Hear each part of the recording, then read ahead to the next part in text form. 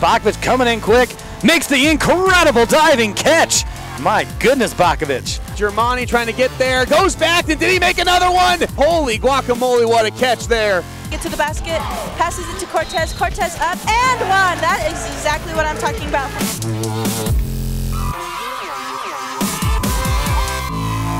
If you love MSU Denver sports, then what better place than to be here on the Roadrunner Review, the 30-minute magazine show that features all MSU Denver sports and their highlights of this past month. I'm Celeste Zubia, and with me is my assistant, Sean Tafoya. Sean, how you doing today?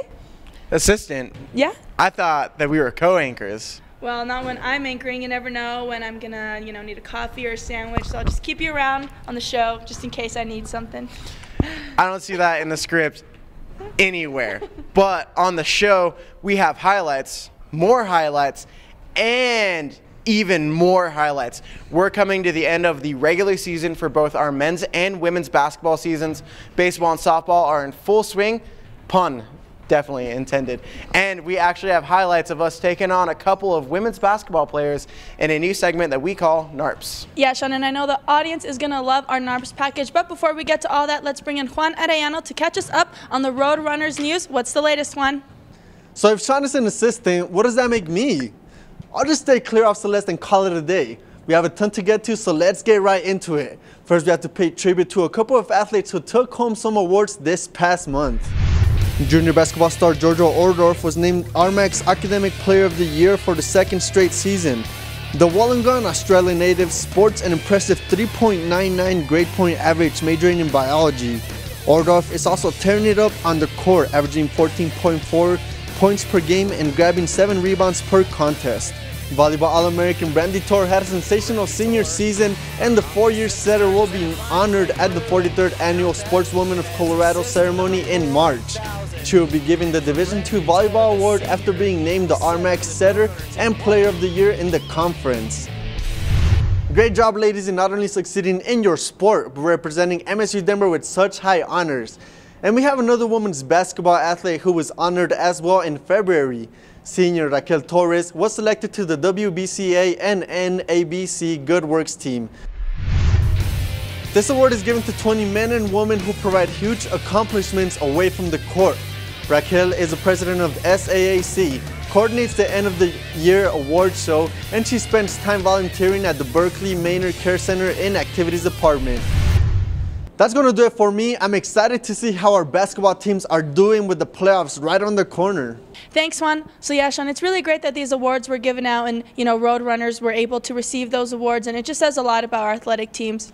Yeah, it's great to see these student athletes not only have success on the court, but off the court as well. Yeah, exactly. So let's get into some men's basketball. The Roadrunners are fighting tooth and nail for a high playoff spot for the RMAC tournament in March, and they needed to finish the season on a good note. They kicked off the month at the Auraria Event Center to get things going. MSU Denver took on the Eagles of Chadron at the Auraria Event Center. Brian Howard gets things started with back-to-back buckets. He would end the night with 22 points, 2 rebounds, and 3 steals. But it seems to be no match for the Chadron offense as they get things going with some buckets under the hoop. Then Cam Williams creating a foul and count the layup. And we can't forget about the one and only Bunama Keita with the block. The block seems to be the game changer that MSU Denver needed to get the offense scoring some extra points. Chadron gets some extra points on the scoreboard, but that's not much for Peter Moeller as he dishes in the layup, finishing the night with 15 points and 10 rebounds.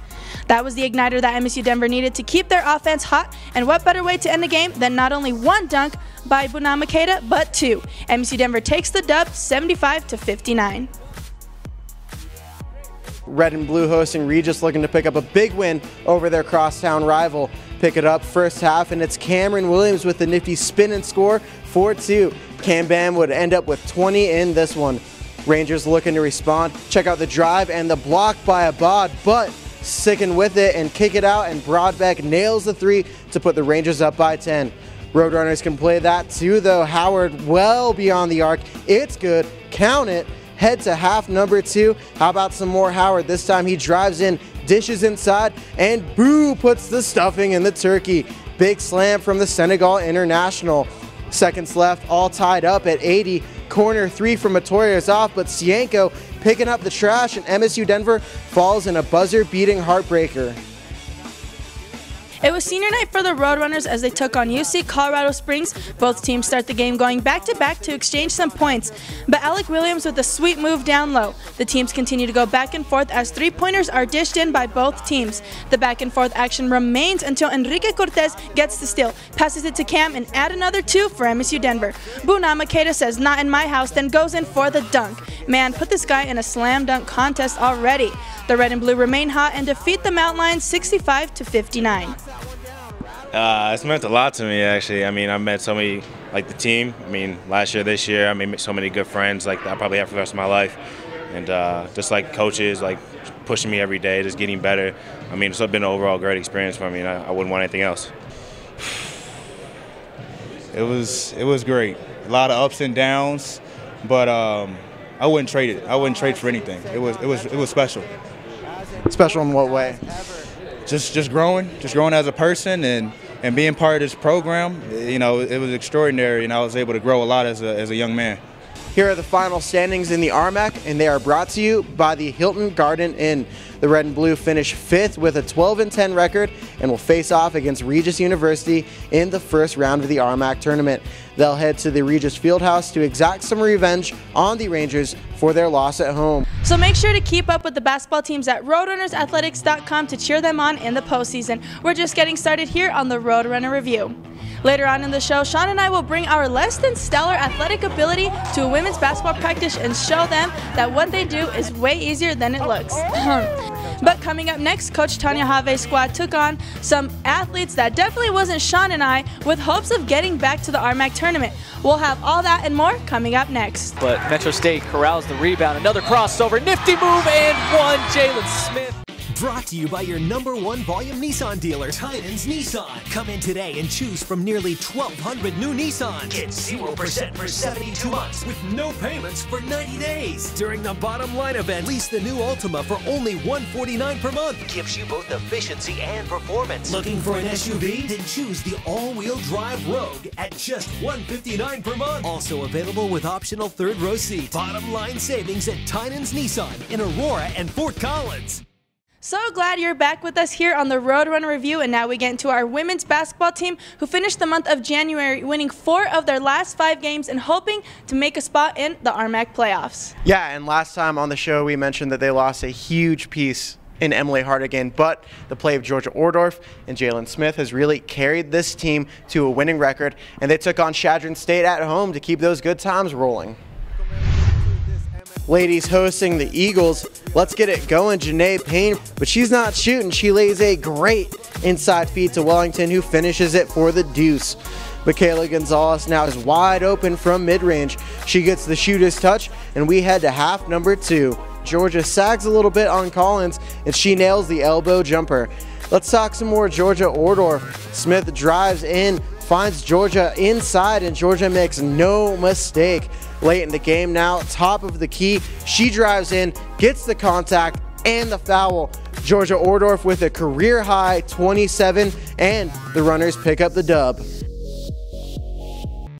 Kind of told us to stay with it, you know. I mean, teams are going to come back at us. They're probably not in playoff contention, so they're just getting after it. They just want to win. We kind of have more to play for, so it's just trying to match the aggressiveness and just try to stay together as a team, because it gets tiring out there. And it was hot tonight as well. We had a season high. It was actually a career high of 27 points. So as the leader of this team, how good did it feel to come up big for the team when they needed it the most? I mean, I don't even know how many points I have. I just want my team to win at the end of the day. So the women's team was looking to take down crosstown rival Regis University at the Auraria Event Center. The Roadrunners start out hot with the jumper by Janae Squires-Horton and the nice drive and finish by Jalen Smith. But Mary Sigler keeps Regis in it with a 3, and she would finish the night with 21 points. Squires-Horton remains hot offensively, finishing the night with 24 points, 4 rebounds, and 2 steals. There is no stopping the Red and Blues offense, and they just go bucket after bucket after bucket. Then a steal by Squires-Horton, and on the other end, Squires-Horton with a quick layup. Regis fights to stay alive as Majesty Robinson does work for her team, finishing with 22 points on the night. But it just isn't enough as MSU Denver beats Regis at home 67-61. Senior night at the Auraria Event Center. Women looking to finish their home sked off strong. Start off with some Jay Wynn handles, drives right, cuts left, drives up and in on V-Hill, showing off the chops. UCCS pushing back though, Hernandez leads the break and she takes it herself. Next time Hernandez has V-Hill with her and she sets up her teammate. Mountain Lions battling. Smith dishing to Tago now. She she drives and Tago showing off the moves on senior night. But you can't forget about Ordorf. Top of the key, sound familiar? It should. She drives in, gets the contact, the foul, the bucket, vintage Georgia Ordorf, and the runners take care of business. I mean, not only their senior night, but we're playing UCCS. We're ready. We were pumped before the game even started. I mean, they're one of our big, rivals, and they're really physical with us, and we wanted to go at them. I think we were able to stay together. You know, they came at us, but we were all able to really rely on each other and just keep pushing. So, yeah. Our main thing before the game was to play for each other. It's one of our last times playing together, so we went all out, stuck to the game plan, and pulled out the win. I just think we were confident. We attacked. We defended well. We ran the ball well. We had limited turnovers. I don't know how many turnovers we ended up with, 11.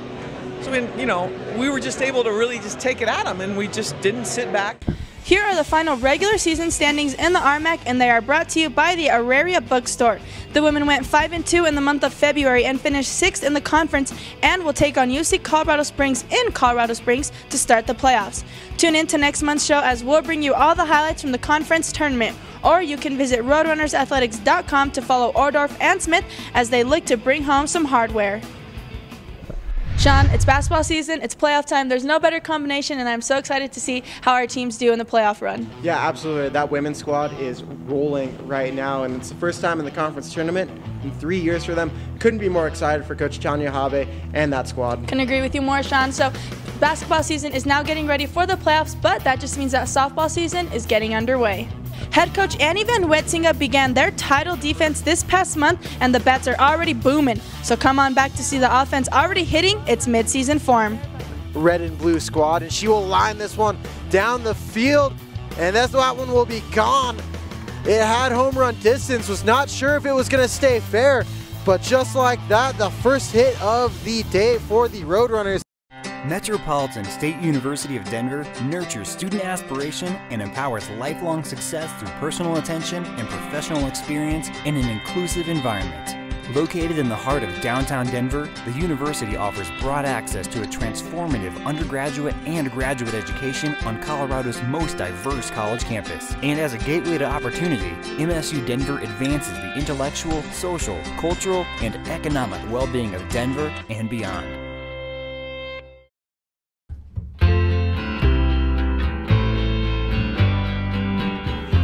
I pledge.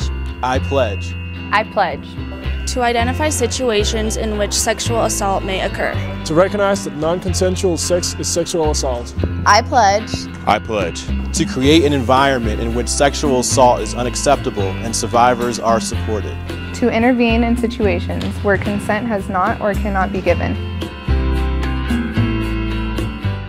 Thanks for coming back, and for us broadcasters, it is so nice to get out of this stuffy Auraria Event Center and hit out the softball and baseball fields where we are able to enjoy the 70-degree weather in February and get a nice little tan. Sean, tell me not.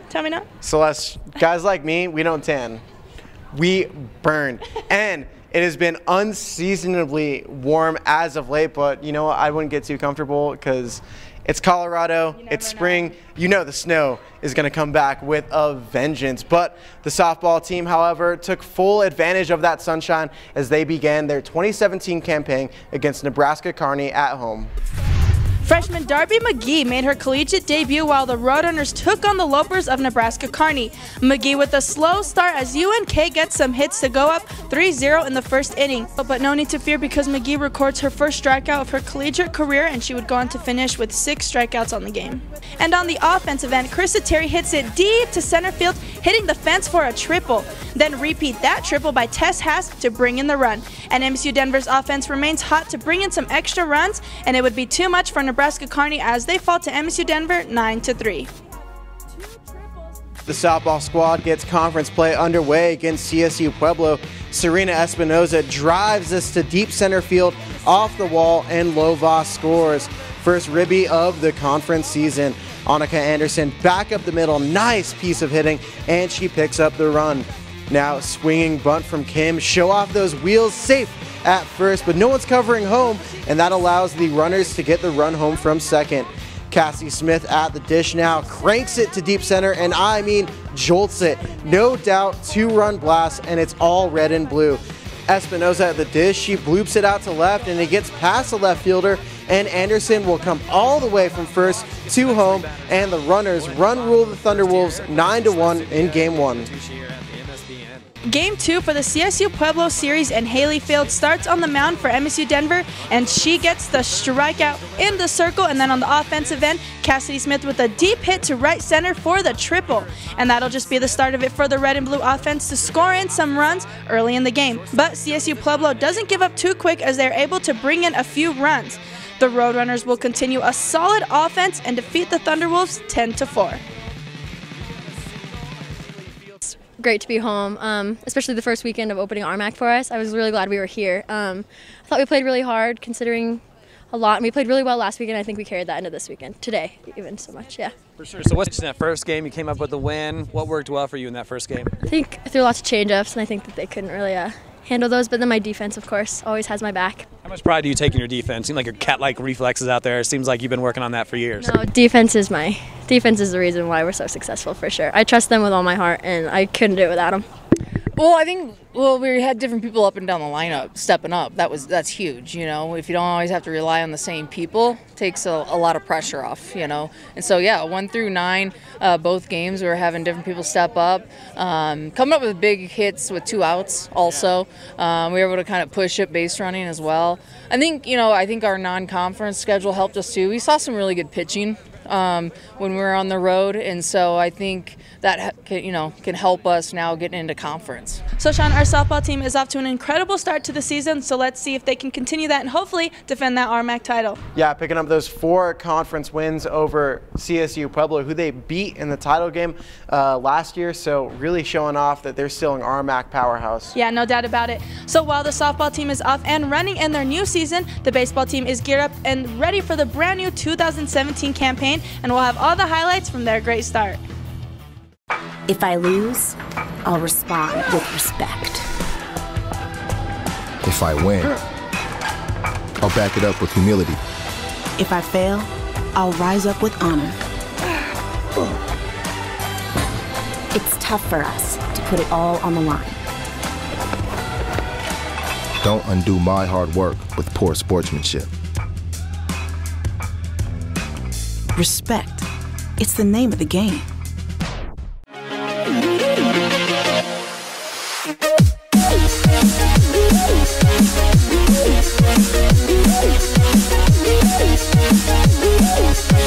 Met Radio on mymetmedia.com. We're back here on the Roadrunner Review, and remember that you can follow us on Twitter to get score updates, times, and dates for upcoming events, and for highlight videos from games, the Coach's Corner, and of course, the replay of the show. Yeah, so make sure you go on Twitter, find us at Metro ST Sports, and give us a follow. Now let's get into some baseball as the red and blue kicked off their sparkly new season, and we bring back Juan Arellano to bring us all the highlights. Thanks, Celeste, and there's nothing more exciting than opening day in baseball, and our Roadrunners welcome in Nebraska Kearney to the Regency Athletic Complex to finally fire in their first pitches of the new season.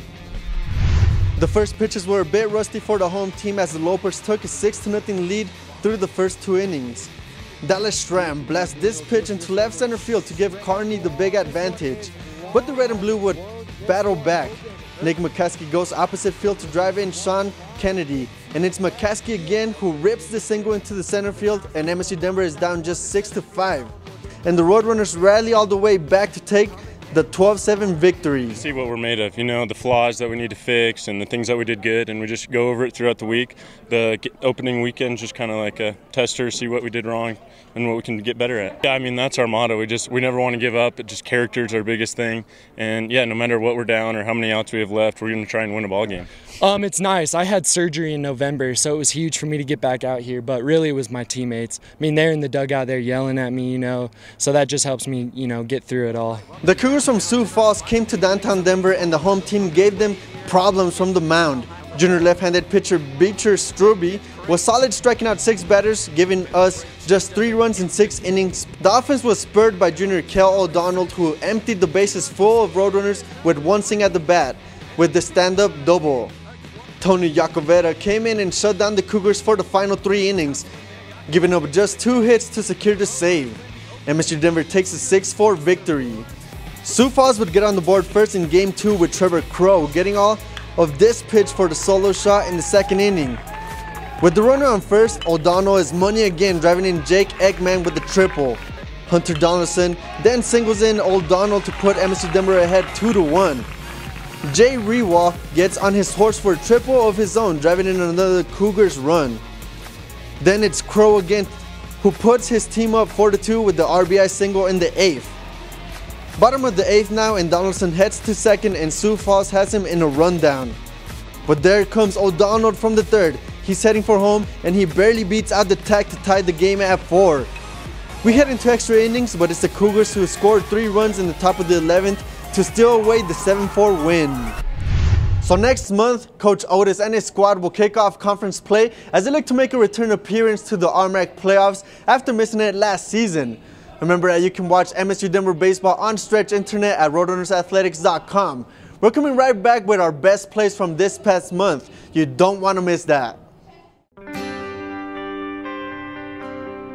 The Rocky Mountain Athletic Conference is committed to sportsmanship. We take pride in the conduct of our student athletes and coaches. And ask that everyone, coaches, athletes, and spectators, treat opponents and officials with respect. We encourage you to cheer for your favorite team. Unruly, threatening, or obscene behavior will not be condoned. Thank you for your cooperation and support.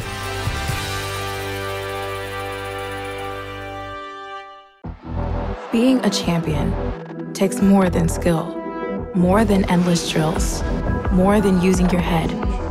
Being a champion takes the heart to give it your all, the agility to thrive from any angle, and the relentless drive to be the best. Welcome to Division II, where the pursuit is yours to create, and the question isn't, can you do it? It's, will you? Coming down to crunch time here on the Roadrunner Review, and you know, Sean and I just get so excited watching these student athletes. They're hitting home runs, crushing kills, dunking the basketball, all that fun stuff.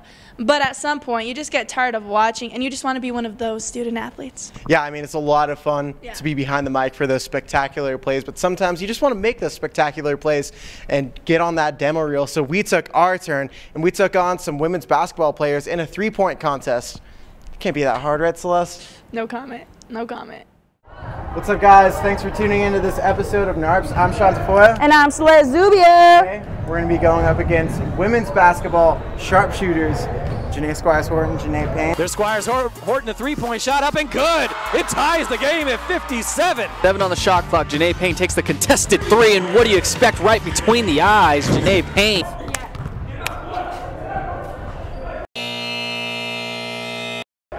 Ooh. I'm not scared. Morning!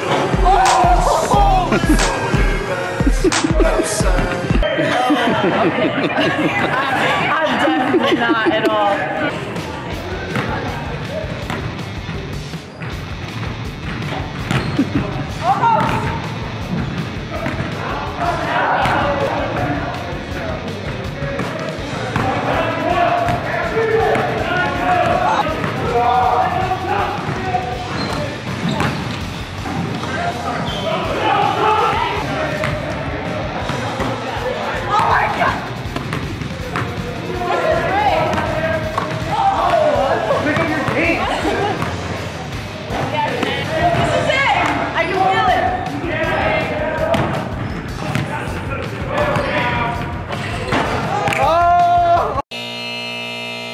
All day, all day.